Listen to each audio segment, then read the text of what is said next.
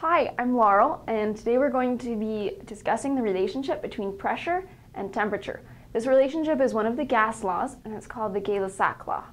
So for our setup today, we have just your basic vacuum setup. We've got the kind that you'd normally find in a kitchen, and inside we have just a turkey thermometer, but any digital thermometer will work for this experiment.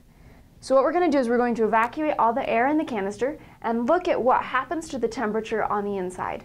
So before we start, take a good look at the thermometer so you know what the reading is right now, and then we're just going to go ahead and evacuate the canister. Okay.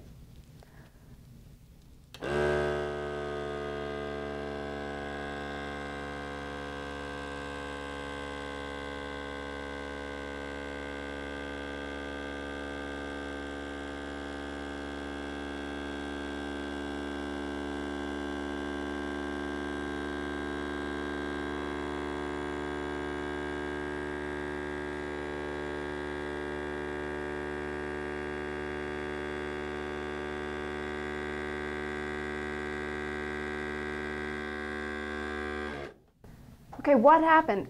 The temperature went down, right? Now, watch what happens when we let the air back into the canister.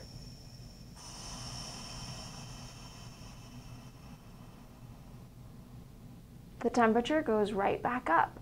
So what is it that's happening here? Why, when we change the pressure, does the temperature change also? Let's take a closer look at what's going on inside of the system, at the properties, at pressure and temperature and what they are. So what pressure is it's a measure of the force on the walls of the canister.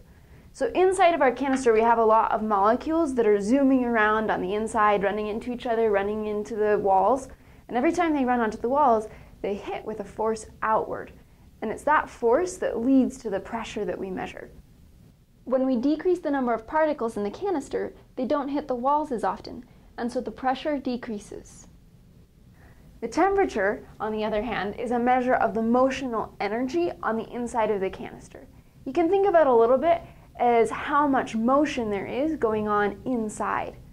So when we lower the pressure, there's less motion going on the inside, and so the temperature that we measure goes lower.